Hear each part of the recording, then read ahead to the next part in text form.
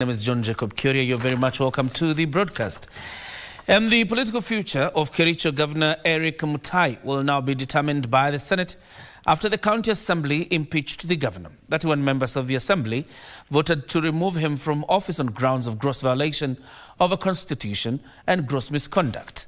The County Assembly impeached the governor despite a court order that had barred the Assembly from holding the impeachment proceedings for that matter.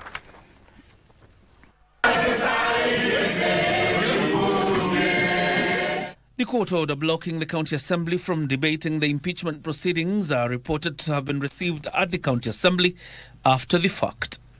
Sigowet Ward MCA Kiprotich Rugonyi pushed through with the ouster motion, despite a section of the MCAs who had signed the impeachment motion opting to stay away from the chambers. Rugonyi laid the grounds of impeachment against Mutai, accusing the former university don of gross violation of a constitution, abuse of office and misuse of public resources. For this county to progress, for this county to prosper, for us to even get the much needed on revenue, for us to be able to discharge the mandate of this county, then this governor must hold the speaker. You find in the governor, instead of providing us money, allocating money to stop this high rate of development cases, he is busy leading the team. We used to collect 5 million an hour.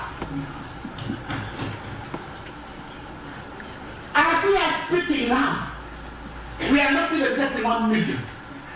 While the governor was expected to appear in person to mount his defense, he opted to send his counsel, Kato Kigen.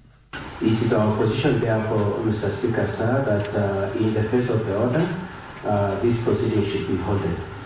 However, if at the end of the court proceedings and at the end of the judge decides that this matter should come back here, we will be relying on that statement and we will not be foregoing his right to defend himself.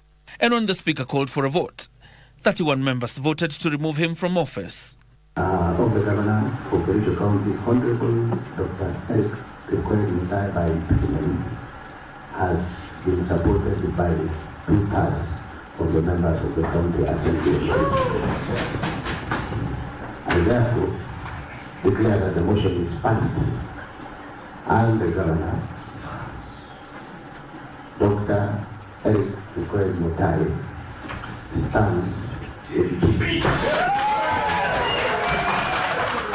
The Kericho County Assembly Speaker is expected to write to the Speaker of the Senate, Amason Kingi, informing him of the decision to impeach the governor. The Senate, once notified of the decision, will choose to hear both sides either through a special committee or in plenary and later dismiss or uphold the impeachment. Mutai is the second governor post-2022 elections to face senators after Meru Governor Kawira Mwangaza, who has had 2 of her impeachments dismissed and 1 upheld.